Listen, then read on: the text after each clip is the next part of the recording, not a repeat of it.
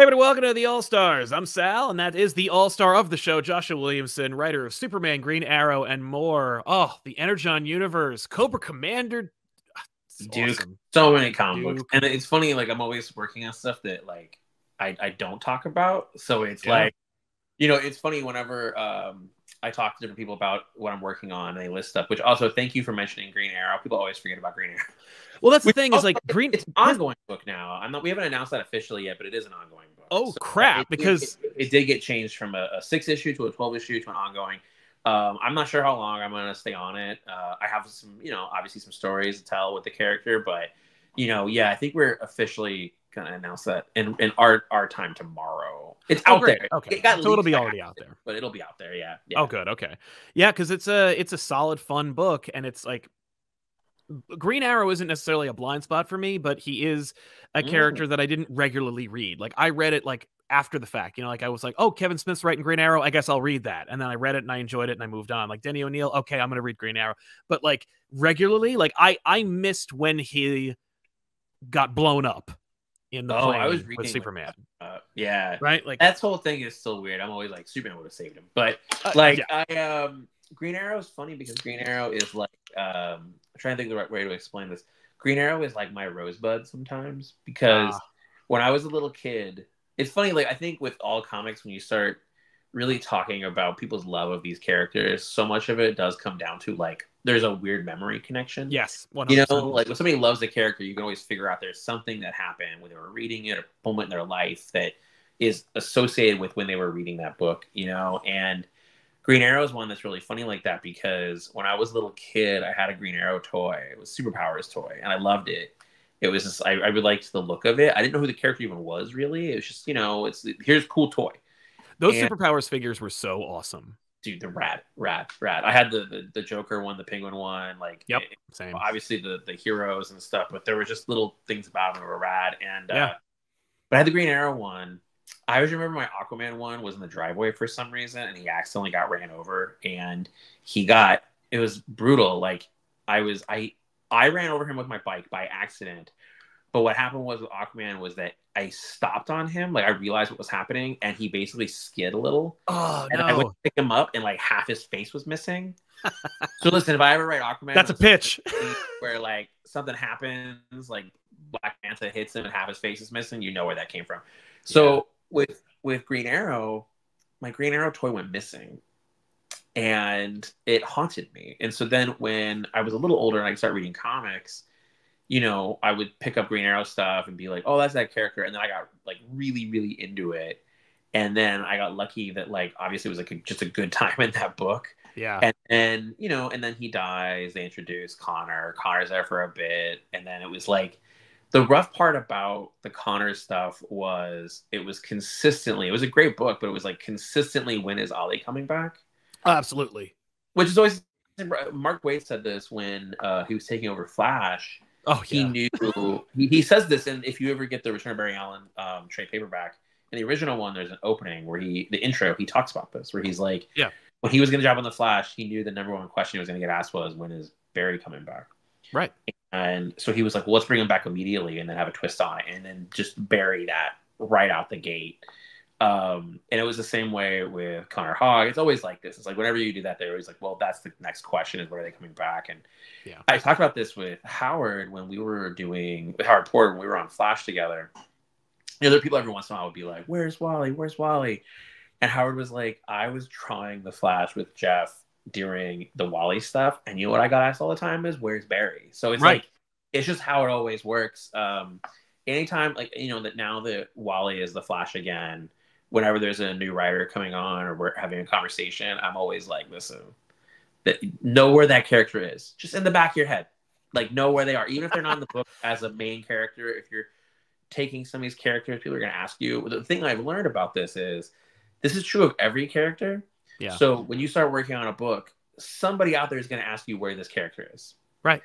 So just think about it. Just have an answer. Like, you know, and so when I got the job on Superman, I made a notebook, right? We talked before. I have notebooks for every project, but I literally listed off like all his villains, right, and his supporting cast, and like stuff that was, you know, people I kind of consider Supermanish characters like Lobo, like Lobo's on the list. You know, it's just like going through and then being like, okay, what would I do with these characters? And that's where like Bottle City of Lobos came from and all that. Just making those to yourself, because you never know when that might come around. But then also, if you never know when that's going to come around again with like subplots, you can just seed that stuff, you know, on the field. I think that's something, you know, we were talking about Marvel a lot on the last video. Yeah. And I think it's one of the challenges now in comics versus before was that like, and it's funny because I would hear this from editors where they would talk about subplots a lot. And I was like, I like subplots, but I think me too. About now where they're like harder to establish sometimes. I think it comes to a lack of patience. Like lack of patience is harder. And it's like, you know, there are books that really excel at it. And I think it is something when you go back and look at older books and you're just like, that book would not survive today. You know? Much less get like a 90 issue run. Dude, well, that's what after we did the video last time, you know, it came up in the conversation. It was like, I feel like the universe tells you things sometimes, you know? Big time. And it's like, we were talking and somebody suggested New Warriors in the thing. And I was like, oh, that's really fun. I really do love New Warriors. Like, it was one of my favorite comics when it was coming out. And, you know, like that's a book that I got into a little bit later, but then I distinctly remember going and buying back issues of it and then catching up on the story and piecing things together and getting the bigger picture. But New Warriors, it's funny reading that book. So after that, Hasbro announced they were doing a Justice toy. Yes. I think it might have been at the same time, but it was like, it made me think about New Warriors a bunch. And I actually have the 2 omnibuses for New Warriors. Yeah. So I was like, all right, let's do this. And I started reading New Warriors. And just within a few issues, I was like, I'm not sure if this book would exist today. Hell like, no. I don't know if this book, like, it's all these kind of, like, you're just like, nope. Nope. Editor Sal canceled. No, it's a, you know, it's new canceled. That's what they should call it. New canceled. New canceled. It wants to be like young and hip and fun, and they're all so self-serious, and they're all just so like very serious. They're all so unhappy.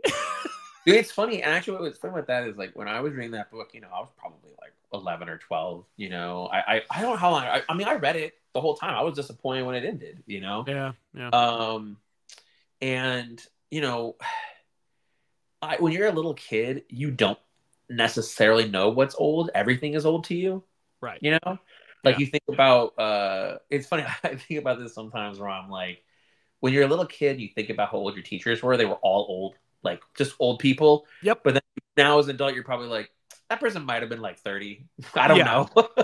Oh no, yeah, no. I distinctly recall my history teacher being like, he wore his elderliness as a badge of honor, but looking back, like he has to now be 90 years old. Right. Like, so if you start doing the math in your head, you start realizing, well, oh, he's not actually that old at all, or maybe he, or he was, yeah. But that's the thing about like, you know, yeah, I definitely had teachers that were probably younger than I thought, but everything was old. Everything was old. So when you're reading that book, like, you know, it is funny how when you're a little kid, you have your understanding what teenagers do, and that might not be reality, right? And when you're a teenager, you have your understanding what adults do, and that may not be reality. And then that leads upward. And even when you're in your 20s, you're like, oh, I know what my 40s are going to be like, and then you're like, you're like, I'll be responsible by the time you're in your 40s, and in your 40s, and you're just like, should I work today? Or should I sit on the ground in my office and play with G.I. Joe toys? You know, like I was the other day, I got this massive Hiss tank, right? That has rubber. It's huge, dude. This thing is big, and I was like, I have so much stuff to do, but you know what I'm gonna do right now? I'm gonna this sucker open, and I'm gonna sit and play with it. And then my son came in here, and he was like, wow, he wanted to play with it, and then you're like, oh, it's over now. Today's a wash, like. You know, but that's the like. You're like, am I responsible creator or am I playing with toys on the ground? Yeah. But New Warriors, it's funny reading that book because it's like, yeah, it's really fun. I like it. Like, I still really like it, but I'm fascinated by reading it to be like, this book would not exist. And it's like, it is fascinating to think about, like, you know. And you made a joke before we jumped in, but it's like Mark Bagley was drawing that and Spider-Man at the same time. Yep. Right? Yep. How is that possible? I know, right? And it's just as good. It's not like he's putting his A game over here and he's like letting this one slide. Like, no, it's just as good looking, which is why that book vexed me so much. I'm like, but this is Spider-Man's New York I'm looking at. Like, as far as I'm concerned, this is what New York, this is what the Marvel universe looks like. But Spider-Man's not in it at any point, and I'm confused and I'm upset. You know, like and then Scarlet Spider joined the team, though. And I forget this. You were anti-Clone Saga, right? I was very much anti-Clone Saga. I wasn't even anti-Ben. I was anti-Ben, and I was anti-Ben when he became Peter. And when Peter went to Oregon, I'm like, get the hell out of here. This is the thing about that, right? Like, this goes back to the thing of like the ticking clock of when are they coming back. I don't think anybody believed that any of that, and that gets tricky. It gets tricky because I dealt with this with Dark Crisis, where it's like everybody knows they're not dead. I know they're not dead. We're not hiding that they're going to come back. So let's, you know what I mean? Like, you're just kind of like, but the characters themselves don't know this. They don't know they're in a comic book, you know? Right. Like, exactly. Deadpool and a few other characters like Harley, but you know, it's they don't necessarily know they're in a comic book. You should balance that out, but working on that stuff. Oh yeah, I'm curious about what other books you jumped off of and why you jumped off of. Man. There's quite a few. Well, see, I've fallen off of stuff before too, and a lot of times it came down to money. It was just like I can't afford this anymore. I don't know if I've ever rage quit a book before, or if I've ever been like, see your face, you're like, I've rage quit some books. Oh, I have to. You're well, and you're a Spider-Man fan too, and I'm surprised because I think that, like, as a Spider-Man fan, it's not a question of like if you've ever quit Spider-Man, it's what point made you quit at that time. Like, I've quit twice, and they've both been radical upsets of the status quo that insulted me as I felt insulted me as a reader. Like, it wasn't like I've been upset or surprised. Like, there are whole arcs of Spider-Man pre-modern age, and when I say modern age, I mean like when I started talking about them professionally. But like, where I was like, this is a dud, but I'll just, you know, like there's a 3-issue book. I think it's in, I don't remember. I think it's in the Adjectiveless series where he fought Electro. And I'm like, this could go. Like, I don't need this. There's times where you're like, I'm not reading this book as much as I would like to. Maybe I could check out on it. You know, I mean, there's a couple of Creator Run books that I've gotten kind of far into, like long-running Creator Run books. I'm not going to say one of them, but there was one in particular that it got to a point where I was like, this isn't for me. You know, like, you have those moments. But I will say with DC, I think enough time has passed that, like, I didn't rage quit or anything like that, but it was like, you know, I was like a hardcore DC reader, and I was reading everything. But once you get around to like 2009, 2010, I was slimming down, but that was a money reason, right? It was like, you know, we're in the recession. You know, I was struggling with work, and it was like, so I had a limited budget, and so it was like I was doing a lot of mail order at the time, and so it was like I had to be really picky about what I was getting. And then New 52 happened, and I feel like I didn't rage quit reading DC Comics, but I definitely shrunk down what I was reading, which is the opposite effect of what they were looking for. But it's weird because I can never, I can't say. I struggle when anyone says it was a failure, because clearly when you look at the finances of it, it was not a failure, and you look at some errors that were made, you can never argue, and the things that came about because of that, you just can't. You know, you just can't call it a failure, and like those trades still sell really well, so it's like you can't. But for me as a fan, like, it definitely was a moment where I was conflicted, because it's like, you and I had this conversation before where it's like sometimes we have these moments in comics where things really need to be shaken up, right? That was a moment where DC did need to be shaken up, and it was shaken up. And you can't deny the fact that, like, everybody talked about it, and it is a moment in time, right? Like, you know, comics always have these moments in time where it's like nothing, you know, it's funny, there's that whole thing of like, comics will never be the same, you know, DC will never, like, you know, and I've done it too. I'm guilty of it too. But you're like, this character will be forever changed by this. And it's like those moments when you really take a step back and look at it, it's actually few and far between. There's not as many as you think. And like Spider-Man, we talked about this, where it's like there is a line on some of this stuff, right? And New 52 is one of them. And like, and that's one of the things where it's like, no matter what anyone says, it is a line. Like, it's interesting with New 52 because we were having we were having these meetings you know, a long time ago. We were talking about the timeline and all that stuff, and we had this big wall. We were talking about the different eras of DC, and it was like, yeah, there's just that era from, you know, post Crisis to New 52. That's an era, Right? like, it's just, there it is, you know, and that you have to recognize that it's like that says something. Yeah, that it's absolutely. like here's that line, you know, and then there's post that, and it's like, you know, it's yeah, it's interesting. But I think that's a moment where I'm trying to think if I've ever like flat out been like I'm done. I have to get out of here. Done. Like they killed a character, or there was a status quo change that was so drastic that I was just like. Usually, if I've fallen off of stuff, it's more been with apathy. Like I just, you know, which is even worse.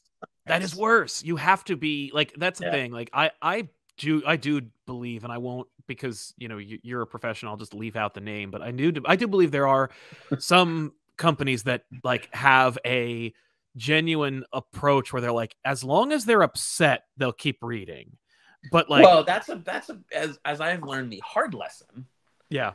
Is that is real. I was talking about this with somebody else recently. We were talking about happy endings, and yes. I think I'm gonna tell you a theory about after working on Flash. Why after working on Flash, but I was reading Flash the whole time. I have read Flash consistently. It's one of those books that I read the entire time. Like, even because it's one of my favorite characters. So even when New 52 was happening, there were the changes, I was still reading it, right? Yeah. Like, you know, I wouldn't read it necessarily every month. It wasn't the top of my stack every month, but I was still consistently reading it and buying it. Like, it was still a book I would read. Yeah. And there's a moment in time where the Wally West books were struggling, but before right. New 52, right? Right. They were really struggling. And this is my theory on this. I'm sure somebody's going to completely disagree with me on this. I think the reason why it struggled was because Jeff gave Wally West a happy ending. Yeah. Because if you look at Flash 225, and it's him and Howard Porter, and it is a happy ending. He defeated all his villains, all of them. Yep. Right? He defeated like like every villain in his book is in Rogue War. He defeats all those villains. He gets to team up with Barry. They stop, you know, Reverse Flash. The kids are back. You know, everybody is happy, and he runs off in the sunset, and that is the end of Wally's story. Yeah. And I think that's why after that, no matter what they did, it really struggled for a long time. I mean, you're talking about, you know, Jeff left Flash. This was crazy. Jeff left Flash before Infinite Crisis. Huh. So that means he left it because he was going to go work on Infinite Crisis. Right. So that means that between that and, like, when people talk about those books, there's stuff in there people really like. You know, there's stuff that Wade was doing. That book continued after that. It didn't completely end. Like, there was other stuff. There was a stuff with people get defensive about the Bart book, The Fastest Man Alive. You know, there was stuff in there. So it did end at 225, and then they picked it up at 226 later. There was stuff going on. I'm trying to remember the numbers correctly, but it's like, yeah, there was stuff going on. It never really picked up again, and I think that's because he gave him a happy ending. And so it's hard. It's hard because there's a part of you as a writer where you want to end your story. Yes. And you want to give your character a third act. And then there's a part of you also as, like, the audience. You also sort of want that for your characters, you know? And that's one of the struggles of superhero books. It's part of why I think the books that are evergreens, that people really come back to all the time, is because they have endings. Yeah. You know, there's an ending to that story. I mean, I think it's part of why All-Star Superman is arguably the best. It's one of the best Superman stories of all time. This was funny. So that's arguably one of the best Superman stories of all time. It has an ending. You know, whatever happened to the Man tomorrow, that's an ending. Yeah, that's a big ending. That is the ending. Obviously, yeah. And I think, I mean, dude, if you're, I reread that when I got the job, and it, like, hit me differently. You know, there was something more emotional to it. But that's the thing, that it's a struggle when you're looking at these books, like, giving them these happy endings. And, you know, it is interesting with that, of, like, moments people jump off, why they jump off. And I think it's part of why, you know, even the best TV shows have ended, movies have endings. You know, it's like, I think the fact that sometimes we deny ourselves endings is part of, I think, the challenge of things, you know, and why people jump off at certain times, you know, because you're not getting that. Yeah, and you see the proliferation of, like, you know, part of the conversation, the ongoing conversation about, like, superhero monthly big two comic books, and how manga is eating their lunch. And I'm like, for one thing, apples to oranges, but for the other, I think part of the appeal of like the manga format is that cosmetically it ends, unless you're talking about something that runs for like 1,000 chapters. Dude, I agree with you. I think there's a twist to that as well. It's actually funny. There's the ending, but there's a clear beginning. Right. Yeah, you can jump on, no problem. Yeah. As yeah, you can jump on, no problem. And it's like, I mean, I think the debate and I don't have this, there's no solutions to this. There isn't. It's funny, like when you get into comics, you kind of dive into comics as like, I don't know, it's weird. Like you're never really just buying a book, especially when you're buying big two. When you're going to big two, you're not buying a book, you're buying a universe. This is something we've talked about this, where it's like, DC fans and Marvel fans or big two fans, like they're not just buying one comic. Like it's pretty rare there's somebody that only buys Batman. There's only one exception to that, I think, and it's X-Men. But even then, you're buying a universe. But you're buying a universe. You're buying multiple books. It's like when you're not reading Wolverine. Yeah. I mean, don't get me wrong. There are people, there are exceptions to the rule. I mean, that's life. But it's like when people come in, they don't buy one book; they buy a universe. And I think if you lose sight of that, but part of the problem is, and this is what with my experience at DC, it's why I've always been very like adamant about trying to sell the universe and connect and make it so things connect and reflect each other. You know, like when I was on Flash, I always made sure that whatever was happening, I tried to reflect. And it's harder now than it was, but it's like I at least make an attempt. I mean, that was a big part of our Crisis, was pulling together all these story threads and acknowledging all of them. Yeah, and like all of this did matter. Like the books you read across the universe, they all mattered, which I think is important for people. But you know, having clear beginnings, because and I've heard this argument before of like, I walk into a comic book store and if I just want to start reading whatever book, where do I even begin? It can be difficult. Like in terms of superhero stuff, I think your books you can ease them in, but that's where I think the power of like Ultimate Spider-Man was, because 100%. It was like, and actually that book has an ending. Like, I mean, it does. Like, it's like, you know, Peter dies, and it's like that is a, you know, spoilers. People have read Ultimate Spider-Man, but it's like there is an arc to that book, and it's beautiful. Like, and it is, and with that creative team, right? You know? And it's like, there's different artists in there because of when they relaunched as Ultimate Comics, Ultimate Comics Spider-Man, I think. Ultimate Comics Spider-Man. But even before that, once it was, I think the idea was that once Bendis and Bagley beat the record, Bagley jumped Kirby off. And then Immonen jumped on, and then when Bendis wanted to like tell the last Peter story, he was like, "All right, Bagley, you're back in." It had to be Bagley. Which brings us back around the New Warriors. Like with New Warriors, it is funny how it's like reading that book. It is so very much in that Spider-Man realm, you know, like reading it. But it is having a book with 5 characters who are like essentially lost characters. They're complete. They're discarded. Discarded. Discarded always feels rough. I know, but they are, because like Night Thrasher. You know, you're talking about Firestar, a character who was invented in a friggin' cartoon show 10 years prior. Yeah. I love Firestar though, so I like Firestar too. I remember being like really excited in Maximum Carnage when they were like, Johnny Storm's in another dimension or some crap, but here comes Firestar, and I'm like, good choice. I mean, Maximum Carnage, I still feel like is one of the better events of our lives. I hate it and I love it, because you're absolutely right. Why do you hate it? I hate it because it's... about this, dude. You well, I don't want to say I hate Maximum Carnage, okay? Because when I was a kid, there were a couple things as a kid that I was like, immediately I was turned off. Like when it started with... you and I would have... If you and I went to the same comic store, we would have fought every fucking Wednesday. Absolutely. I've been like, another issue where Venom is chained up to the Statue of Liberty. And I would have been like hyped every Wednesday. I've been like, Maximum Carnage. Yeah. No, I was reading it, and I bought the video game like in it, and I hated that too, because I couldn't get past a certain point. But let me tell you, the Game Genie, my friend. Yeah, my parents were not gonna buy me that. Like that was one of those things where my parents were like really upset that I needed to have a video game machine at all. Like they thought like, you know, we're gonna get a computer, and it's like one of the unintended consequences of it is that video games can be played on it. That was their whole philosophy. Dude, I love this because I know how much you love video games, and so I'm like, oh, we have found your Rosebud. No, exactly. Because my parents hated it, so now I have it. Now I have it. Yeah, that's right. I mean, No, Yeah, I played a ton of yeah. I had a Genesis, whereas everybody had the Super Nintendo because my parents were like, a Super Nintendo? You have a Nintendo.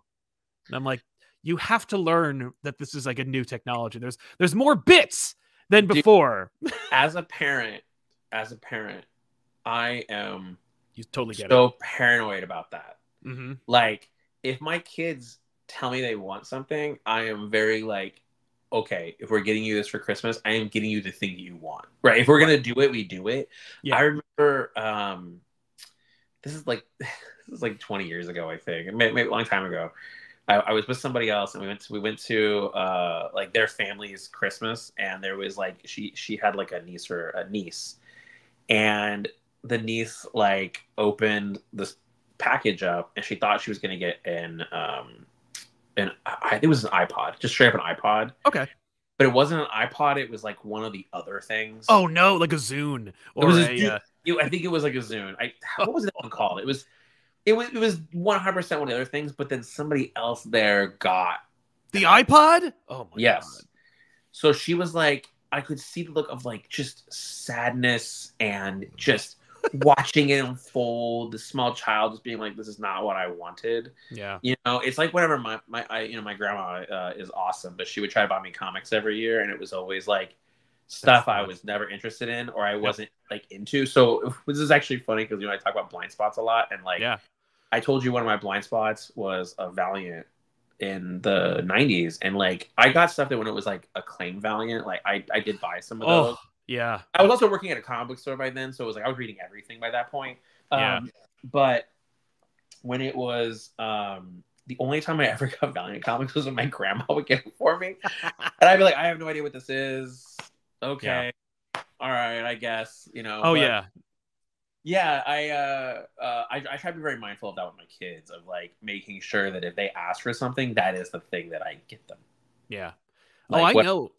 Oh, just to the point of Valiant really quick. I know that you and I both have elected to buy at least one Valiant comic in our lives, and I know you have it in your collection. There's no way you don't. And that is, of course, the Valiant Image crossover, Deathmate. Never read it. You never read Deathmate Colors? No, dude, that was a weird one because here's what I remember about that, and this is not a knock on anyone who worked on it. Of course not, because they still work in comics today, which is like yes. All I remember about that book was that there were scheduling issues, and there was there was some kind of thing, and so I remember. I'm trying to remember if that came out before I started working at the comic book store, and so I knew what Image was, but again, that was like a blind spot, and so that thing. It was just a weird thing. So it's funny. I've actually thought about that book a lot. I came this close during the pandemic when all of us were buying shit we did not need during the pandemic. That was the thing I almost bought, and I didn't. I almost bought like just all of it because I was like, I'm gonna read it. I'm gonna buy all the issues. I thought the covers looked cool. They do look cool. And I was a gimmick kid. We talked about before. Like if there was a gimmick on a cover, I was buying it. Well, do you remember the gimmick is that you can read them out of sequence because the number designation was colors. So it was Deathmate Black, Deathmate Yellow, Deathmate Blue, I think. Like it was, so technically you could read them out of sequence, but of course you couldn't because it was already incomprehensible. You're watching Image characters, Wildstorm characters, and Valiant characters all cross over part of some universe where like Void met the Solar Man of the Atom and they bang. It's just like I know because there's that cover of them. Going like the only reason why I have it. The only reason why I have it though is because technically that is the first appearance of the Max. Oh, that's right, because you're a big Max guy. I was a Max guy. So I was like, well, I got to read the Max. And sure enough. I'm trying to think about anything like that I was like, I guess I'm getting this because of this. I did. So, as you know, my love of Bloodlines. And I got all of Bloodlines. But I remember reading the Hitman one and being like, this is dope. That's the winner. Clear winner. Like, one of the best comics of the 90s by far. By far. And I feel like it is... I would argue it is a perfect comic book. Like, I think it's up there for me personally. I think it's up there. I mean, you and I were texting about, I think I have like 3, if not 4 pages from it because I really love that book. And I remember, and it was weird too. There was a moment where it was like, it is funny how I think some parts of comics are so uniform now, but it's like there was a moment in time where some comics were $1, some were $1.25, some were $1.50, and there was like reasons for it. And sometimes there'd be different paper stocks. Yeah. And I remember Hitman #1 buying it.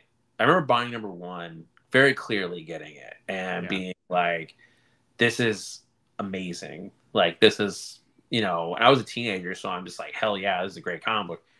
But I remember walking in, and this is that time where I didn't know what was coming out all the time. Like, we didn't have, I didn't have the internet, so I didn't know.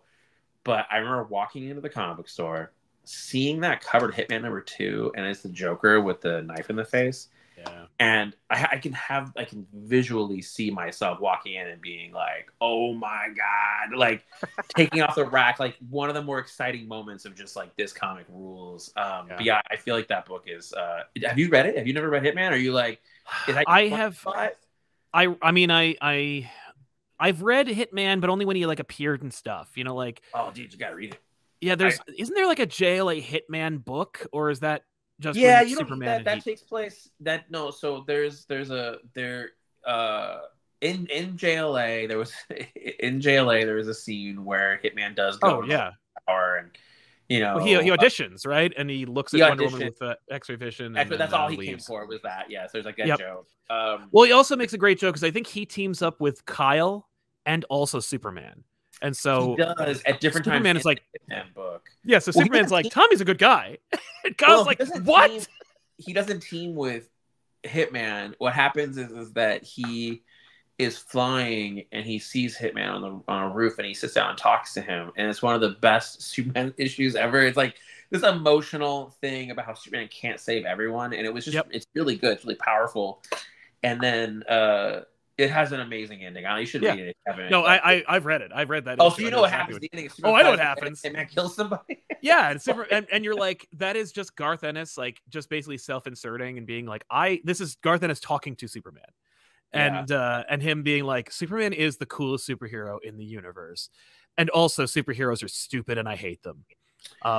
In the same breath, like, but that's always the best superhero stuff. I feel like sometimes is when we talk a lot. Like, I think the better superhero books are the ones where you aren't as precious about it. Yes. I would say one of the few writers I think that is incredibly precious about superheroes, but is one of the best at it, is Mark Waid. 100%. Yeah, like I think he's definitely precious about it, but he sees them in a way that I think few do. Yeah. But he still can put them through some like really, really emotional storytelling. But yeah, I put Hitman on. I probably Hitman on a pedestal. One time, Pete Tomasi and because Pete Tomasi was the assistant editor on Hitman, right? And we were in a van at a convention, going from the hotel to the convention center. And I was like, as you and I have discussed, I will tell someone. Right. I'll be like, this book was dope. And I was just like, yo, man, Hitman was dope. And we talked about how it was a perfect book because it had it's a book that arguably probably could have gone for forever because it had a perfect story engine. It was just like Tommy gets a job and goes on the job, That's it. Yeah. That's it. Yeah. That's all he needed. Here's my question to you about that. Yes. Okay. Fair. Could they bring it back? Okay. Like, could Ennis do Hitman again? He's the only one. Okay. It would have to be him and McCree. They'd have to do it. I have considered at times bringing him back or something. I'm always trying to sneak stuff in. You know this. It's like, of course. Like try to put Noonans into something. Anytime I see anything with Noonans, I'm like, hell yeah, I'm here. But do I think they can bring it back? They've done stuff with it. It's definitely on like a list. If I was gonna make a list of like, I think I've talked about this before. If I was gonna make a list of like what my ideal DC Comics is, and if I was gonna, make a list of like what books I would do, if I could, like Blue Sky, like here is what I want DC Comics to look like, and this is what I want from DC Books. This is what I think would be like the best monthly publishing schedule. Hitman would definitely be on the list. I would try, but I don't know if he'd want to do that. No, I don't know, because he did that Reptilian book, which like. Yeah, but I mean, he I don't know him at all. You have no rapport. No, have we talked about this? I told you, like, I have only embarrassed myself in front of him. That is, I have never had like a. It's hard with when you.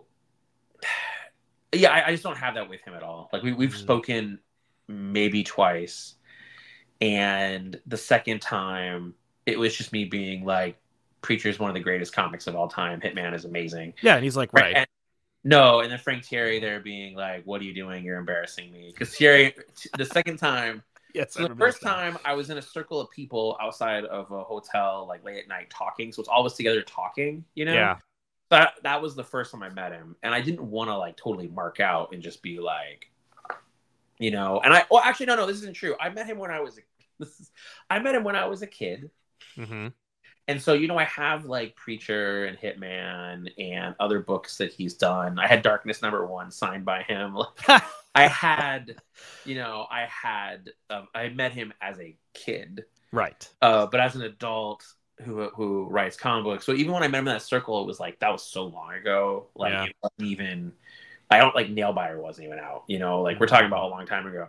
Yeah. And so the last time I saw him was 2019, and we were at a bar, and I knew who he was. He's like right there, and then Frank Terry, let me introduce you.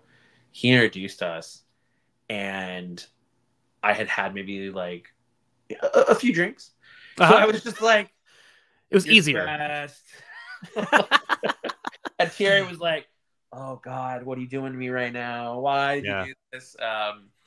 It's hard because when you meet some of these people, you wish you could. I think that's what happens. And then later you're like, you know what? I had that moment. I should have said something. And then, but it's tough. I've been really lucky that like, you know, Mark Waid and I, who is somebody I've really liked as a writer for so long. Like the fact that I can just text him and talk to him about comic book stuff and just that's like getting something signed. It's like, but it's better because it's like now you're colleagues.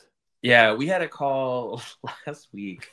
About DC stuff, and we spent probably like 15 minutes of the beginning of the call talking about his Captain America run, the first one with Ron Garney. Oh, what a good run! So, dude, so good. I got the omnibus on Free Comic Book Day, and we were just like talking about it, and I was just, you know, that book is funny because, you know, that was a book that was kind of built to end because it was like, we're giving you this to you, knowing it's gonna get canceled, but then it started to tick up, and they were like, oh, but we've already spent millions of dollars on this deal. Yeah, we're doing the Heroes Reborn stuff, but then he came up back at the ending, and not only did they give him one book, they gave him two.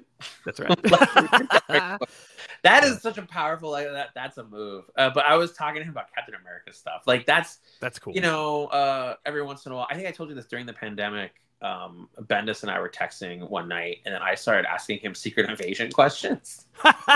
Just nerdy Secret Invasion. Can we talk about that? The fact that, like, I think I want to say we talked about this, where, like, in his Avengers, pre-New Avengers book, when Vision smashes the Quinjet, or when, I think it's actually when Jack of Hearts explodes outside of Avengers Mansion. Like, there's a double-page splash of Avengers Mansion exploding. I don't remember if it's when Vision drives the Quinjet into the mansion or when Jack of Hearts explodes, because that mansion blows up twice in one book. In the double-page splash, there is a Skrull in the foreground. What? Yeah. In the foreground, there's a silhouette of bushes, but there is a straight-up Skrull in the foreground in the first Avengers book that he worked on before New Avengers. We talk about subplots and stuff. Like, Brian is really good at that. And I think Brian's biggest... I don't know. I guess Brian's biggest contribution to the Marvel Universe is Miles Morales, but in terms of, like, this is going to be a thing and going to last for a while. But, dude, his Avengers... I remember Avengers was, like... I would read Avengers. I was reading it when it was coming out. Yep. And then when Brian was coming onto it, it was, like, we were talking about those lines. Mm-hmm. Right? Avengers Assembled is a line. Like, there is Avengers before and there was Avengers after. That's right. Avengers Assembled... I think I told you a story before, but I was the manager of a comic book store. And it was the very first time... Dude, this is so long ago. It was the very first time that when I was the manager of a store, we started using the FOC. Oh. Like, FOC was, like, brand new. Like, Marvel was the only one doing it. And, you know, we got an email and they were like, here's Avengers 500. Yeah. Here it is. Read it. And I printed it out. I printed the PDF. This tells you a lot about who I am as a person. I printed the PDF, stapled it, and I sat there late at night by myself, and I read it, and I was like floored. Yeah. I was like, oh my god, I have to order way more of this. This is like Right. holy crap. And then it was like the excitement for those books, and you had that, and then you would read, you know, like New Avengers #1, and it's just like, and here's Electro, and I've always loved Electro, so I'm like, I'm here. That was a This is moment for me. amazing. I'm already like, I was already in, and then they reveal it's Electro. I'm like, that's so cool. Like, This is cool. Dude, it was so cool. One from Marvel, because it was like, it felt like we were talking about when people come and they buy a universe, and that was the book for the universe. And that is, you know, it's interesting how this is one thing that Marvel has, I think DC struggles with, where it's like Marvel has more houses than DC does, and part of it's because the Justice League is like the house. Well, you know what's frustrating is you're right, but DC's houses are less accessible. I think that's the problem. Like DC has tons of houses. They got the Magic Corner, which is ill-defined. You know, they've got that's not a house. I mean, that's why it's. But it could be like it could be. DC has like when you know that like CG thing they have opening all their movies now, where like it's just a bunch of characters with no faces. And you see how many, like, it's this rich universe of characters that all came from different realities originally, because there is no like prime DC universe. No, well, I mean, yes, but and then, but like you could unify them in some way where like it could. The problem is what we're talking about, and what I think is enraging a few eagle-eared viewers is I'm suggesting that DC should be more like the Marvel universe. It's so funny. This is one of DC's. I struggle with this because I feel like DC should be DC, and the mistake is every time they try to make it Marvel. However, they don't try to make it DC either, and I think that's true.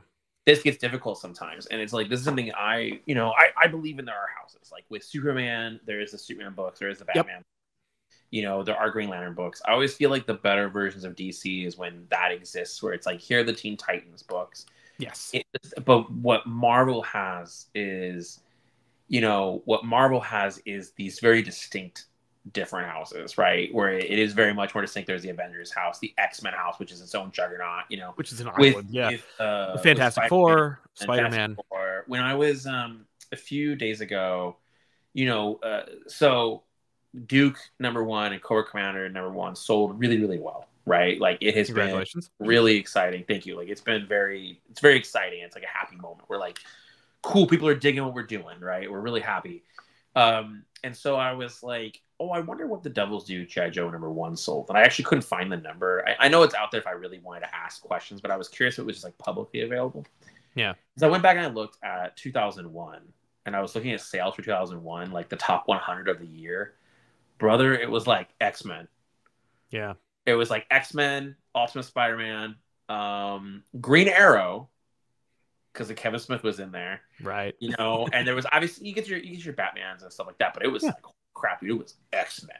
Like it was just like, oh my god. You're talking about the juggernaut that is X-Men. It was like, I think people don't understand how much that is. That is its own thing. It is very much. But it was funny, like. And like, listen, I'm a DC person. I've been reading DC comics, my entire life, and I feel like it is very much a part of who I am. And it's like family, where you're like, I love this family, but I know there are some problems. It's like 100%. But dude, we went to Disneyland. A few weeks ago, right? And it was like an adventure. So it was like me and my family. We go to Disneyland. And it was a adventure. It was also rough at times. I feel like it was like a test of my soul for 5 days, because I'm so used to going to Disneyland with like myself, my friends, my wife, and it's different to go with kids. Yeah. I've only been one time with my daughter when she was younger. And then so we went with both my kids. And that's when you really become very aware of, oh, this isn't about me anymore. It's about them. I became very aware very quickly. And I'm a very like, rope drop till close person, and that does not work with children, so it was really interesting experience. So our first day we were mostly in Disneyland, and it was really fun. My kids, like when I came back, I was like broken when we got back home, because it was like we were there for 5 days, and so when we got home I was just like a broken person. And my wife and I were like, that was a whirlwind. We don't even really feel like we went to Disneyland, but my kids were just like pumped. They Yeah. were so happy. They were just like, everything was really cool. Everything was really exciting, you know, for That's them. great. And it was really like a great experience for them. They got to go on all the rides they wanted to go on. And it was really interesting to be there. It was so packed. I have never seen it that packed. Like, it's funny when I see people talk about like Disney struggling, and I'm like, what? Where?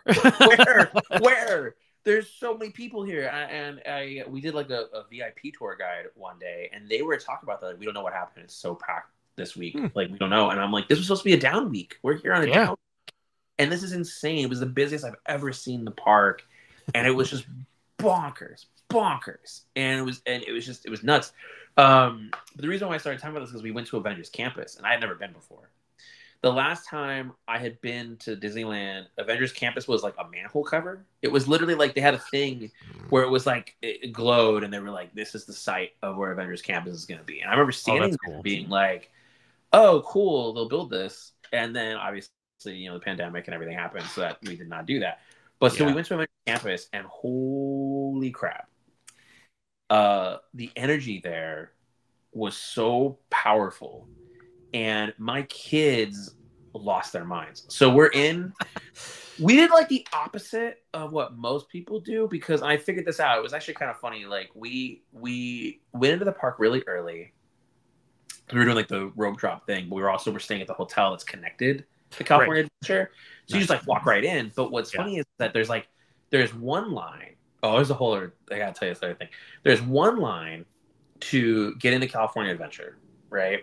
Yeah. And that's the hotel line, which is shorter, it's easier. And then there's the public line, and that gets in at like 8, right? Okay. So it's there's a window where you can kind of go on a few things, plan stuff out. But I have my kids with me, so I'm like, okay, the very first thing we're gonna do is Little Mermaid, and that's closest to us too. So it made sense for us to do Little Mermaid.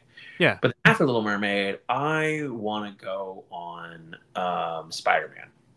Yes. I wanted to go on the Spider-Man ride. And so we're in line to get into the park, and the person standing in front of me in line is Nicholas Hoult. Okay. And I didn't say anything to him because he was with his family, like his wife, his kids. It was clearly either her parents or his parents. Like, the grandparents were there. Yeah. It's a whole thing. It's a whole thing. And I was thinking about it. You can tell, like, I'm not going to be that person. I'm not going to say anything. You're not going to be like Lex Luthor himself. He wasn't. They hadn't announced it yet. No. My wife was there, and she's like, "I think that's that actor." I'm like, "It is that actor, honey." No, like, it's Beast. There's no question. Which also, he's way taller than I thought he was. Really? Because he doesn't strike me as tall. That's interesting. No, tall person. Like, at least, like, on me. That's cool. You know, he's a tall dude. That's great. So I was like, "Oh man, that's a tall man."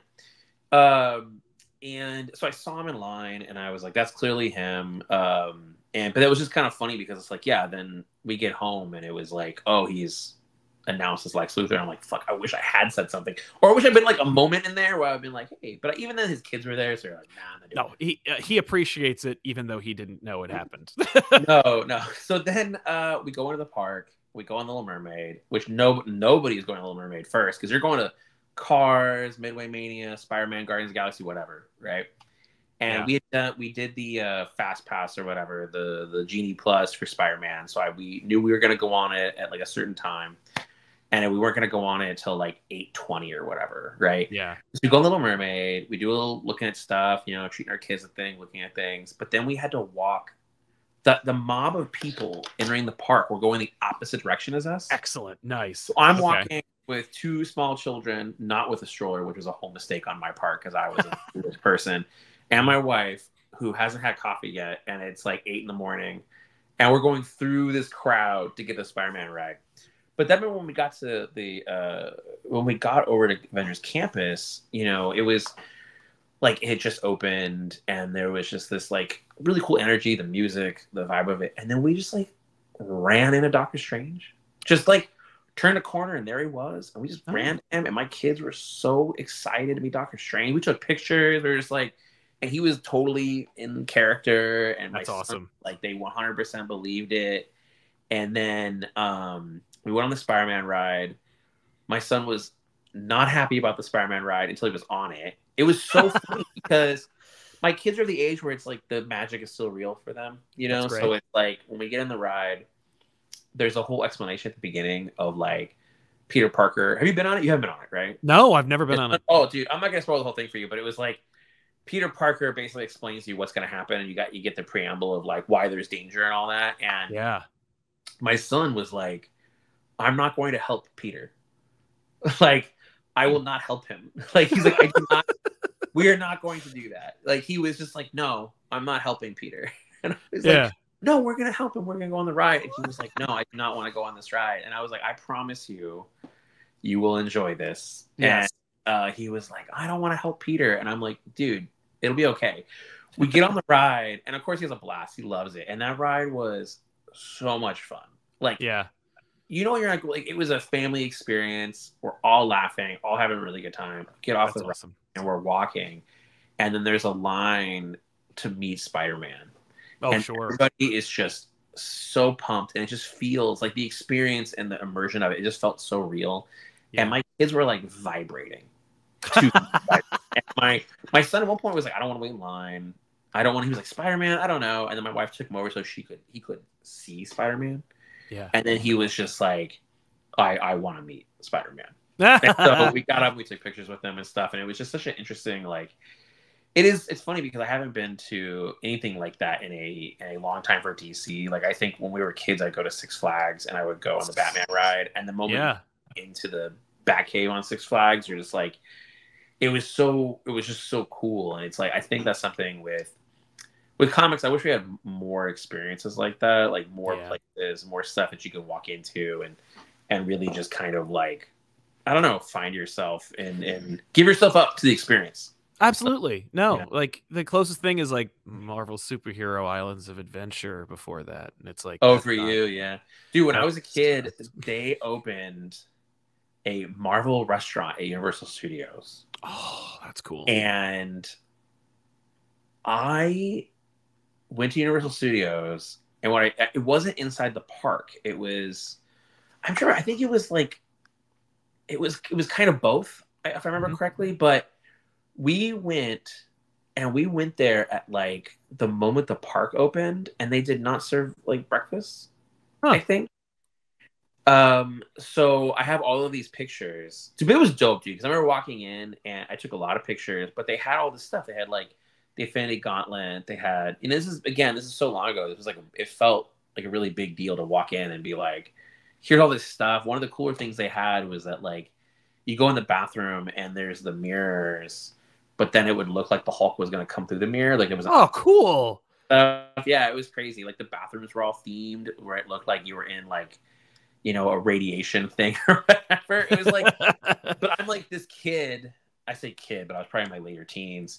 When I finally got to go, and that was the most exciting thing for me was to go into that, you know, like, I mean, dude, remember when, I was thinking about this recently, and this might be a spoiler for something down the line, but I was thinking about Guy Gardner's, Warriors Bar. Yes. And that issue is so good, and it's just everyone hanging out at a bar, and the Lobo shows up. It's like Darkseid's watching it, the whole thing, you know?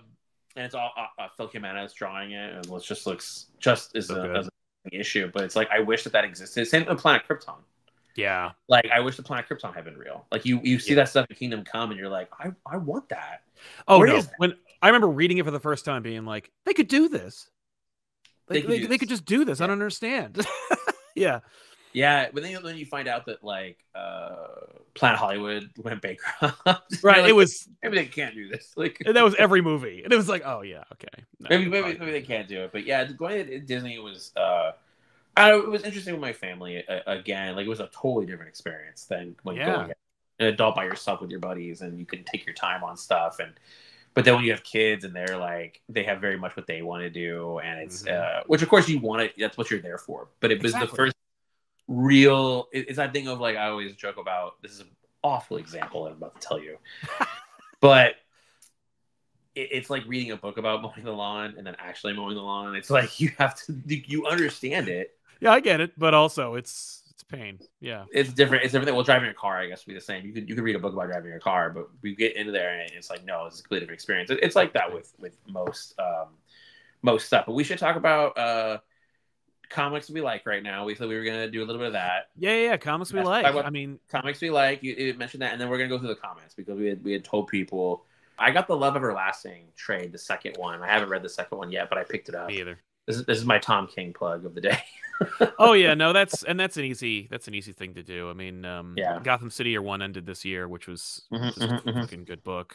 Human Target ended too. Love Everlasting's good. It's funny, my wife is such a like good barometer for what's like gonna work and what's gonna hit and what's great. And so like she read, and I know it's just ending actually this year, but actually next month or this month, Moon Knight, Jed McKay's Moon Knight. You know, I read the first, yeah, dude, I read the first issue of it earlier this year because you know you hear about these books, right? And I read it, and I was really happy with that first issue. I remember being like, oh, and it was one of those books where it had clear. I always look for like thoughtfulness and intent. Yes, and it's like you can see what they're trying to do, and you're like you want to see where they go with it, and that was one of those ones. So I'll probably end up checking that out and do like a good like binge read on it now that it's ending. But yeah, people really like that one a lot. Yeah. Oh, you know what's a great series? I believe it debuted this year. It's this great. It's been a long time coming. Superman from Jamal Campbell and company. That was a really good one. Thank you. Great book. I would tell you, I live in a bubble. Like you and I, we were talking about this before we started, but it's like, you know, whenever there's drama in comic books that happen, I don't find out about it from someone has to tell you. Somebody will text me a screen grab, and I'm like, "What's happening?" I feel like I'm old. Sometimes I feel like I'm becoming old man comics, not in the get off my lawn, but in that way that I'm like, who's that? What's that? Who's that over there? I think that's a lot with like you know, like Brian K. Vaughan and some of these creators that are not. It's interesting. There's the comic industry, there's the comics community, and there's this other thing where it's like these creators that are like huge names, or they're just, you know, not around as much. You know? Yes, they're off they're unplugged. They're unplugged. And I think about this a lot, but I've become that kind of creator in a lot of ways where I'm like, I just not paying attention. So with that being said, whenever people tell me they like what I'm doing, I'm always really appreciative of it because I don't know what's going on. I don't know what anybody likes anymore. Yeah, I don't know if everybody hates it. Like it's but not this like, is why I asked you before we started. I was like, which type of comics do you like? Because what do people like right now? Exactly. What is the thing is people like? It's impossible to tell. Like I don't know. Like I don't see anyone talking about a lot of it, but I also don't like people are upset, but they can't cite their sources. And, oh, well, that's a whole other right. But like, so that's, you know, people are mad, but they can't say like what sucks. Meanwhile, like there are great books. Like every year there are these books you didn't see coming that are just like, holy crap, these are great. Well, look at like Jeremy Adams on Green Lantern. Like that book is just real good. Real good. I look at books like anything that Zoe Thurgood does, I'll buy. Oh, sure. You know, well, today I'm going to go to the comic book store today to pick up the new Ed Brubaker book and Sean Phillips. Right. Yes. Like that comes out today, and I'm like, that's going to get my butt in that store. That's somebody who he is not plugged in. Like Brubaker is not part of the conversation. Like Brubaker just makes his stuff. I don't know. I mean, you never know. I mean, it is funny. You never know who's paying attention. I really like, obviously, Daniel Warren Johnson's Transformers. I feel like I will be too silly if I don't bring that up. I like I liked the first 2 issues of Kelly Thompson's The Cull. Have you read that? Was great. I have not, but I have been reading her Birds of Prey. Yeah, that book's great too. What else? I'm looking at a list of books right now to be. You know, it's a great book that just launched, and I know like Batman Offworld. Oh yeah. I mean, it's Batman in space. I know, but it's everything that I would complain about, but I love it. It's very much like the Sal's a Hypocrite book because I'm like, I literally there's an episode of our show where I said, you can't do a book where Batman would just go into space. That's boring. And then they launch Batman Offworld the next week. Yeah. And I'm like, but this is actually really kind of fun. And it's fun. And here's why, because there's a moment in it. And it's the moment that like, for me, locks the book into place. And it's Batman's in space. He's getting the shit kicked out of him. He's clearly there for a reason. He meets up with a Tamaranian. I'm talking to the audience, but he's talking to a Tamaranian freedom fighter, and she's like, what are you doing here? And he's like, yeah, I'm here on. Clearly, you're here deliberately. What's her name? And he's like, what are you talking about? And she's like, the name of the woman that you're here for. The reason you're here. And then you turn the page, and it says Gotham. Yeah, that's good. Yeah. And you're like, oh my God. Oh my God. He's here because he got his butt kicked by an alien. Oh, that's so stupid. And I love it. That is such a Batman thing to do. It's so funny. 2 books that I liked. I'm always angry at James. Yes. James, who's like one of my like closest friends. It's and he always puts out books that I really like. I look forward to, and like I really like The Deviant. And it's funny with The Deviant because again, it's one of the books that I have watched be made. And it's like it's I read the script. It's like I read the script, I see some of the art, I read like a version of it, and then he sent me the one that was the one. I think it was before it got announced, or it was right after it got announced. He sent me the issue 1 PDF. And I just texted him on Saturday, and I was just like, "Man, fuck you, dude!" I was like, "It's so good. It's only a book only he could write." And that's what it's so good. There was a book that Image put out called Crave. Yeah, it just started, but I actually binge read it, and like all in one sitting. They sent us a PDF of it, and I read all of it in one sitting, and I enjoyed it. Like I was glad I read it like that. Like I'm glad I just powered through all of it in one sitting. I thought that was really good. That's what I'm doing with Danger Street. I read the first issue and I went, this is going to be like Rorschach. I'm going to have to wait until it's all done. I stopped on Danger Street probably around like 3 or 4. And again, like I talk to Tom every week, but it was like definitely where I was like, I was enjoying it, but I just know some of Tom's books are, I don't know, they work in that setting a little bit more. Have you read Hexagon Bridge? Because I know that's apparently an incredibly like good book as well. No, I haven't. I've seen it like advertised, and I've had people recommend it. I haven't picked it up yet. Maybe I'll try to grab that one today when I swing by the store. It'll probably still be there. Or I'm gonna burn through some comments here since we only have spoilers for everybody. We only have like 15 more minutes. Oh yeah. Sorry. And really quick, Predator versus Wolverine. Yay. Oh, dude, let's talk about Predator for a moment here.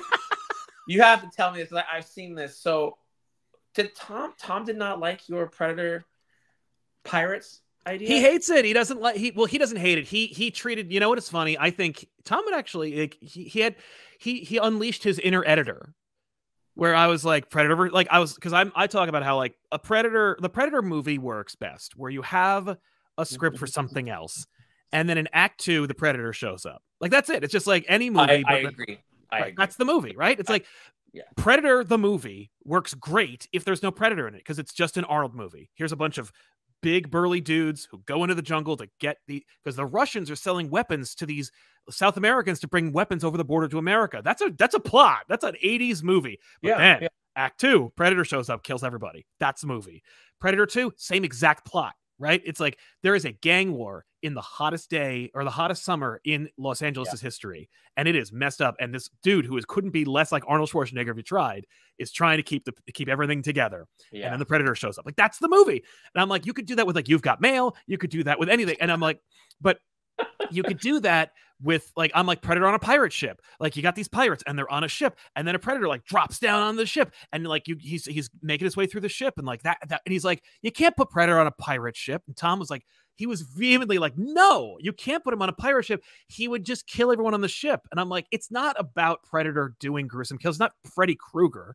It's about the adventure. It's a microcosm. Like it's not necessarily like the you could tell like the 2 or 3 hours that it would take for a Predator to kill everyone on the pirate ship in 90 minutes or in a couple of issues. Yeah. Like, I mean, this is a workshopping problem. Like this is a thing where it's like you get in a room and you go, okay, what happens next? This is where I think the best kind of like writers' rooms, and Tom and I were talking about, we were at a meeting recently, and we were at a story meeting together recently, and we were talking a little bit about this, where it's like when you're starting off on a project and you're doing this, like just jamming ideas, you have to create like improv and you just say yes to everything and you see where it takes you.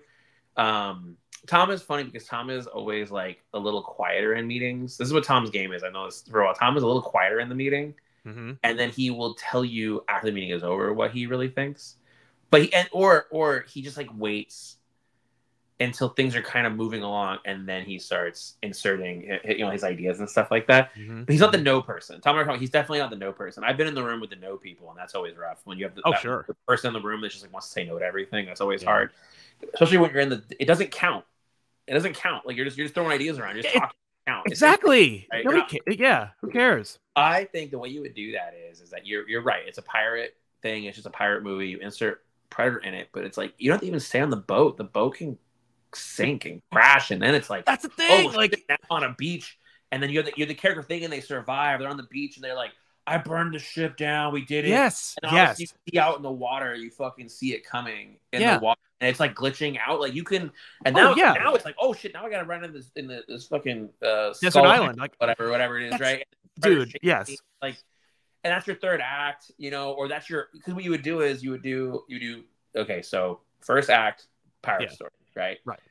Somebody dies, we don't know why on the ship, something, right? And you do this thing where it's like this is the most badass pirate in all of pirates on the open sea, right? He has a reputation. And maybe he wants to retire. He wants to stop being a pirate. He's the Dread Pirate Roberts, and he wants to give it to somebody else, whatever, right? Then you get to fun and games. This is the second act, fun and games. Right. You have the person where it's like they're trying to go up against there's hit or misses. Maybe they encounter another ship at first, and then the ship is like all dead, decimated, right? And it's like, what happened here? Oh, it's a curse. Right. Mermaids did this. Sirens did this. We got to get out of here. Davy Jones, whatever. Yeah. Little did they know that Predator got on their boat. Yes. You have conflict on this about like, oh, there's a curse. Yep. And then you have there's an invisible mutiny person on this, right? Yeah, mutiny's going on. And right before they're about to kill the captain mutiny, the Predator starts killing people, right? Like the one person who is like, I'm gonna be captain now, and all of a sudden there's like 3 death red, Exactly. Right? And then you have the captain. He like burns that pirate ship down. He's like, so then the third act starts. Yes. And now it's like it's me versus the Predator. The image in my head that kicks this whole thing off is just it's rain, it's night, and it's like it's the pirate with a cutlass and the Predator with the gauntlet, and they're like fighting on the bridge of the ship. It's just like the teaser ad. The teaser ad is it's a pirate flag. It's a skull with the 3 dots. Oh no, 3 dots. A Predator skull. Like he's Predator skull. Yes. Okay. So then you have it where in the third act it's him versus the Predator. Big moment. He burns the pirate ship down. He swims ashore because every third act has what is like the oh shit moment, right? Yes. It's the additional like oh no, right? Like, we're already in it, and then things escalate suddenly really quickly before you drive into the ending, and then it's like boom, here I am on the beach, I made it, I'm stranded on this beach, and then he sees it coming out, and that's the first time you actually see the Predator. Like you actually see it because it's glitching out because it got burned, it's been in the water, and he's like, that's a monster, and then they fight. It's like that's like the thing with Predators. You're not supposed to see it. Like you shouldn't see it for a while, right? No, exactly. They fight, you beat it, 90 minutes, we go home happy. Everybody's happy. That's what I'm saying. I mean, like, Cullen Bunn I think it's Cullen Bunn. I feel like it's Cullen Bunn. Somewhere on the internet, Cullen has told this story where when he was a kid, him and his dad went and they saw Predator. They had no idea what it was about. No idea what it was about. They thought it was an Arnold, like movie. Yep. And then all of a sudden it becomes like one of the best movies. Like you're just like, oh, there's a Predator. What is going on? And then it's like the mystery, and then you're like, what is that? And then dude, so good. Yeah. All right, so we should talk about. I'm gonna go through these things before. Yes. A couple of comments. Okay. I'm gonna see if there's anything here I want to. I'm glad people enjoy it. They like us sitting here talking about comic books. Yeah. This person said, Cosmic Nerd Studios, I want Sal and Josh to talk about what cheese they'd want their hair to become if all their hair was magically replaced with cheese. I don't know. I feel like it's a difficult question. Do you want to be a block? Do you want it to be a soft cheese? Right. I like pepper jack cheese. Is it shredded cheese? What kind of, Yeah. What talking about here? Yeah, probably, I'm kind of a Manchego kind of guy. Somebody had a question here. They said the ROM Omnibus is the most pre-ordered Marvel Omnibus of all time. ROM fans are there somewhere. I don't know where, though. I brought this up in a meeting recently. Oh. Because I was like, Rom is a blind spot for me. We always talk about a blind spot. People love Rom, but it's a blind spot to me. Yeah, I don't know anything about Clearly, the Space Knights. clearly they have a lot of fans. We should do this. This could be a whole theme. Somebody said, they said, Sal loves Spawn. It would be hilarious. You guys geek out over any '90s fad or the Max, and maybe Josh will finally be able. Sal split the door for a mini on Tempest or Yeah, that's really funny. We should do it. We've talked about going deep into '90s stuff. Let's see here. So I have a question. Not sure if you've answered this before, but I know us fans are in love with Flatline, aka Nika. Who was actually she was named by Gleb. I asked Gleb, who's Russian. She's Russian. What would you call her? And he gave me the name. Do you have any future plans for the character? Yes. Yay, good. I mean, I would that's assume, essentially right? what the question is. Yes, depending on what when this comes out, you might see it. It might already be out there. Here, I want to see Josh's original art collection. He must have some tucked away. I have a pretty good one. We talked about this. You have like stuff where you're like, was it you and I who were talking about this? Where you're like, we have stuff where I'm like, I don't even know like what I have. I forget sometimes what I have. I have a friend who has worked in comics for a very long time, and they have a stack of pages they've never looked at. And he's like, I'm like, dude, you have to have good stuff in there. That's right. Yes, you have to have good stuff in there. Like, I want to go to his house and just like look through it with him. He took pictures of a couple things in there, and I was like, I immediately knew what some of the art was from, and I was like, dude, you have good stuff. I have a the books that I really like, I have something from. And books that I've worked on, a lot of them I have something from. So I have probably more than I should, and I've actually considered selling a couple pieces. But yeah, I have a pretty good one. This person, they said, as far as Batman and Robin goes, do you think Maya Ducard will ever make an appearance again? I tried. Really? And this is the thing about her character. I really want to. I want to make sure. I say this whenever I work on a book, it's like I want to bring everything in, as much mythology as I can. With her, it has always been about how do I do it organically? Like, what is the reason for her to be there other than I want to? Yeah. And it's been, there was a couple times where I tried, like I thought about having her on the island because I thought it would make sense for her to be on the island during the Lazarus, but I wanted Damien to be separated from his friends in that story. That was part of it. I wanted him to be kind of alone and away from people. And now that he's back in Gotham, I did a lot of research on her again. I went back through and I reread like all of her stuff recently. And I actually was going to text Tomasi about some of it and just ask him a couple questions about her. So yeah, it's a matter of timing. I really want to, though. It just hasn't. I haven't been able to find a place for it organically in the story. Like I don't always want to. I just want to make sure that when I do it, it's like it makes sense. Yeah, well, especially if you have like if you find out like, oh, it's a perfect time for her, but I already used her because like I thought it'd be cool just to have her in the story, and it's like it loses that punch. I've fallen in that trap a couple times of like I love this character, I want to put him in, and they always end up getting cut. Yeah, because it's like I'm running out of pages. I always overplot too, right? So it's like, when I'm working on outlines, I often find myself being like, I have a lot of ideas, and then 75% of them make it in, and stuff gets cut. Like I was working on an issue of Superman, and I realized I was 2 pages short, and I was like, this one beat has to go, even though I think it's cool, but it was like. You also have to make sure you're not hitting the same beat twice in the same issue. And I saw that. It was an issue of Green Arrow I was working on yesterday, and I realized I had the same problem. And it was like, you're compressing things down when they should let them breathe. Right. There's 2 questions here that I think is funny. Like, we could talk about this in depth, but one of them was about, they were asking us about inside baseball stories. And like, I have a few, obviously, but they want to talk about the infighting and office politics around the Hobgoblin identity. I actually don't know that one. Oh, like, yeah. So I know that suddenly he was Ned Leeds. Yes. And it wasn't supposed to be Ned Leeds. And then all of a sudden it was in that Spider-Man Wolverine special where they were like, it's Ned Leeds. And then Spider-Man accidentally kills a woman in this issue. It's like, it's like the comic no one ever talks about, but is oddly like an important comic book. Yeah. Yeah. We could do probably a whole episode on that. The next question, I'm making notes. I'm literally writing down Hobgoblin because Hobgoblin. I have a doctor's appointment soon, so I'm like, I would love to hear Josh's opinion about Dark Knight's Metal and Death Metal because there aren't too many event books that have a sequel. That's really interesting because I didn't really think of it that way. I kind of disagree because you can argue that Zero Hour is a sequel of Crisis. You could argue Infinite Crisis is a sequel to Crisis Universe. You could argue that Dark Crisis is a sequel to Infinite Crisis. Like, yeah, but are they? I think like that's a different animal. They're the exact same team. That's where I think that this wasn't. The difference is that it was Greg and Scott on both things. Yes, it was built in. Right. That's the piece to sort of remember is that when we were working on Metal, we knew it was going to end and lead to Death Metal.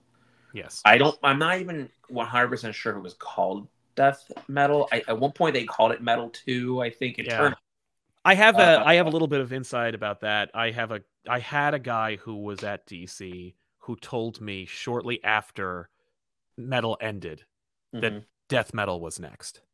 We knew. Yeah. Dude, we were at before. Man, when was it? We would go to conventions and we would talk about stuff. Yeah.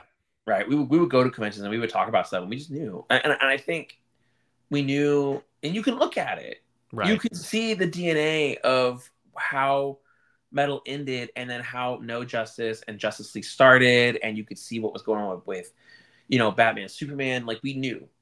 Yeah. We knew how these things were gonna come together to be Death Metal. So it is interesting when we're building out these events to be sequels. I mean, it's even like how things are right now, where it's like, when Dark Crisis was ending, at one point we were like, no events this year, events this year. We had talked about a lot, like Dark Crisis was enough. It had been a year long. Let's take a year off, and that it didn't work out that way. But when that conversation happened of like, okay, well, then what is this year? We knew the 4 events.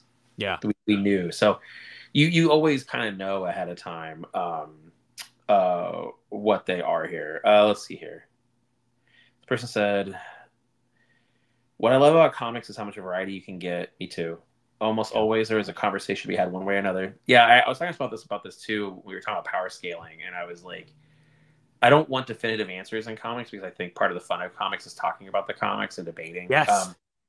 Only question I have is, what would you pick to be for a team-up book from any side, Marvel or DC? I wanted to do Brave and the Bold for a while as a team-up book. At Marvel, I think doing something like Spider-Man team-up would be fun. Marvel team-up was such a good idea. But Marvel team-up would be really fun. I like when you have these books that are a little bit on the anthology side that are like, here these 2 characters meet up. When I was working on this story that I'm doing right now with the Superman Action Comics, like Brainiac story, Lobo's in it. It's not a surprise. There's a bottle sleeve of Lobos and stuff, and we've been teasing it. But there was a moment where I wrote in my notebook Lobo team up because I was like, I think it would be a lot of fun to do a Lobo team up book just because he's such a troublemaker. That's true. This has to be. I like this person. Well, if we're explaining stuff Sal loves, it has to be New Avengers. We got you covered. We got you covered. We did that. We can talk about New Avengers a lot because I feel. Oh my god! Yeah. Person asked. This is maybe a longer one. They said, a detailed process breakdown of your productivity process. I have a process. Yeah, we can get into it. It's weird. But what apps do you use to write with and keep everything organized? I use a lot of whiteboards. I use a lot of notebooks, and every project has its own notebook, right? So it's like I have the G.I. Joe, I have the Hasbro Universe Energon G.I. Joe stuff here, and I have one for Dark Ride. I have one for everything. Like Green Arrow has its own. I had one for Robin, and then that just became the Batman and Robin one. I had one that was for like random event stuff. I keep a notebook for everything. I just jot ideas down in it. Usually I figure everything out before I start typing, but I just use Word. Yeah. I just use Word. I just type up my scripts. I use the same format that I've used probably forever. This person said, when is Josh going to be on the couch? That's a great question. You and I have talked about it a couple times, but you guys are in New Jersey, right? So it's like, whenever I come to New York, I've gotten more and more like, I'm coming in, I'm leaving. Like, I'm so it's something I definitely want to do. What you got to do is bring the couch to a convention. It's true. We it's what's funny. 2 New York Comic Cons ago, we've been denied a panel every year for You 15 told me years this, and from New York it's a Comic bummer. Con. And Yeah. but one time they had, like, 2 years ago, we just went into a room to shoot the show, and it was just an empty panel room that they never used. And only after we shot the episode did I look backstage and found there was a couch there. And I was like, oh, I could have Oh, used the couch. yeah. Getting a couch in there. I mean, you'd have to have like. It would take a lot for you guys to do that. Like that'd be a whole experience. You guys got a booth and put the couch in there, and it was just Yeah. like Oh, I doing gotta ship a couch. Forget it. No, we just all day. we could just do the show on the West Coast. I'm happy to do that. Yeah, you should come out here. And I have a couch in here. You come out here. Boom, there we go. And do some me. The person said, I want them to talk in the future episode about the difference between reading comics when you're a reader and when you're a creator. And also for my question for Joshua, what is it like having to rebuild the mythology of G.I. Joe from the ground up? And 2, not only have it fit in the modern audience, kind of like the Ultimate Universe in that regard, but also to have it connect with other books like Void Rivals and Transformers. We should save that for a different one in terms of talking about Energon Universe. Before we start, we were talking about how I meant to send Sal Duke #1, and I forgot. So the next time we do one of these, we will probably talk a lot about Duke and Cobra Commander #1.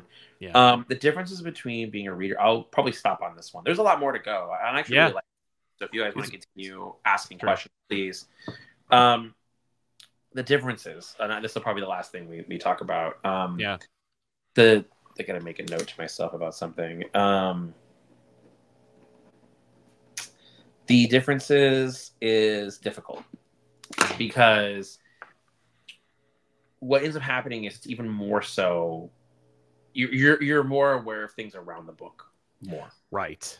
So reading DC can be challenging because as much as like I really, it's part of why like even what Tom was doing the last few years, because Tom King was doing a lot of books that were not in the universe. They weren't as much in continuity. Right? Exactly. So it allowed me to enjoy them differently because I wasn't having ongoing conversations with Tom about his book, you know? And so it was easier to be like, oh, I'm going to read this without knowing too much about it. Right. And it's hard when you're reading a book and like, the creator sometimes, and and it's weird because it's like with DC in particular, I usually know what's coming in everyone's books, or I might be too opinionated in some areas, but it does create a weird dynamic when it comes to superhero books. It's part of why I probably read more non-Marvel and DC right now than any. But then with Marvel, it's nice when every once in a while you can get some distance from a book and then just binge it. Like just read, I'll read a Marvel book that maybe a few years old and just kind of like power through it. It is funny, like when you know someone and it's like, oh, this creator and you're friends with them, whether they're at Marvel or DC, and they hang out at a bar and they're like, here's my plan for 2 years, and you're like, oh, okay, well, I'm never going to read that comic. Or I want to read it, but it's like it takes something away from you. And so it can be, but I will say this, it never takes away my love of it. And it's like, I still read a lot of books, and it makes me happy when I read something that is like, even if it's a continuity book or it's a book that like I know what's going on in it ahead of time, and then you read it and it's like, man, that's just a good comic book. Good job, everybody. Like that's true. It does mean something, but there is struggle sometimes. I feel like I have to get distance from a book before I read it. It's why with DC, I usually read everything every week, just so I'm behind right now, but usually I would read everything every week just so I knew what was going on in the universe, and then I would also I obviously talk to creators and talk to editorials, so I have a pretty good idea of what's going on sometimes. Marvel, as we discussed, I don't talk to anybody from Marvel really. Like it's pretty rare. I don't know anybody in editorial over there. I don't like know them. No, but you're. I know people like you know them through other people. Like the last time I talked to Tom Brevoort, it was about this is funny. It was about how much I was loving Fantastic Four. I talked to Tom Brevoort in person twice, and once it was about how much I loved Avengers, and then once it was about how much I liked Fantastic Four. So it's like, and we had a whole conversation about a couple issues of Fantastic Four. There was an issue of Fantastic Four where the kids, where Franklin and Val had to get driver's license. Yeah. And I was like, this is perfect. This is Fantastic Four right here. Like them having to get their teenagers having to get driver's license, but so they can drive around in the Fantastic Four tub. Yeah, the tub, The so tub. it's But it is fun when I get to sit down and read like a Marvel book. And it's funny, whenever I'm working for a place, I always end up reading the opposite company more sometimes because you're not as plugged into things. Right. But with Marvel, I'm always like a little behind, and then I'll start just like I'll suddenly sit down and pick up a hardcover. So like Immortal Hulk, I read the first issue of Immortal Hulk, and then I didn't read it again until it was in its like 30s, I think. Mm-hmm. I maybe read the first couple of issues. I read until the Hulk had all his body parts cut up. Yes. And I was like, this book is so good. And it's like, I wonder if you ever had this. Have you ever had a moment where you're like, this book is so good, I have to stop reading it because yeah, I want to soak it all in. Like you recognize it's a good book, and so you kind of want to like wait. And it kind of sucks because sometimes that could hurt a book, but you're like, I want to wait, and then I want to binge read it. Like I want to use that moment where you're like, oh man, this book is so good. That one sometimes will slow me down, but it's a weird dynamic sometimes when you're this. And then also, but here's the thing. How do I explain this? I have a very different opinion about when I don't like a book, and I'll explain why, right? When I was younger, when I was a kid, if I didn't like a book, there were moments where I'd be like, oh, this book is stupid, I don't like this book, whatever, right? You'd have like really negative reactions to it. No one is trying to make a bad book. No one. Right. And when I read a book that I don't like, my first thought a lot of times is, and I don't have the opinion that like if I don't like it, therefore it's bad. I do not have that opinion. Yeah. And when I read a book now, if I don't like it, the first thing I ask is like, what happened? Like, like what happened? And then I'm like, I feel if I feel as though it is a book that is not working for a variety of reasons, I feel bad for everyone involved. I never feel, and I think that's one of the bigger changes that happened to me was that I stopped having any kind of negative reaction that way anymore. I started being like, what is not working with this? And then just feeling bad for everybody involved because and I know this, they know it too. It's pretty rare that somebody puts a book out and they're just like clueless, like piece of geniusness. Worship me. I've seen that, but it's very rare nowadays. It is for that rare. to be. It is rare, and so it definitely puts me in a weirder spot with it. But on that somber note, yes, and I will to reiterate that point really quick before we wrap up. As I have had more of a rapport with folks in the industry, it has softened my opinions in some regards where I'm like, it was very easy in being reared by Wizard. They trained me on everything. Yeah, you can call everything like the worst thing in the world. You can say it sucks, and you can be like, "What were they smoking when they made up this idea?" And it's like, I find that the more untouchable they are, the more flippant I can be about them because they, it's like I can really rake like Grant Morrison over the coals because I know Grant Morrison A will never watch our show and B doesn't give a crap. But you don't know either one of those things. Just for you do not know. All right. Well, there is one that I'm certain of. All right. Well, the one that I'm certain of is still Alan Moore. I have a lot of deference for Alan, but I do an impression of him, and I know that people love to see it, and I'm like, and I do it only with love because I'm like, number one, it's a horrible impression. Number two, I know that he would not be. Upset. You have to save that. You have to save it because I definitely want to. I want to see it, but I have. Well, any book with Alan Moore's name on it, I do it in the show, and it's. But there's some Halloween episodes where we've never talked about Alan Moore before. We have to talk about Alan Moore. Oh, we do. Yeah. Okay. All right. We're gonna get into some stuff next time. I was making a list here while we were talking, but okay. I gotta run. I gotta take off. Well, thank you so much for watching, everybody. Make sure to check out more. Pre-order your books, and I say that the pre-ordering of Green Arrow helped push Green Arrow into the ongoing. So no, for sure. Thank you everyone for reading that book, and I really appreciate the word of mouth and people pre-ordering it. Thank you. Yeah.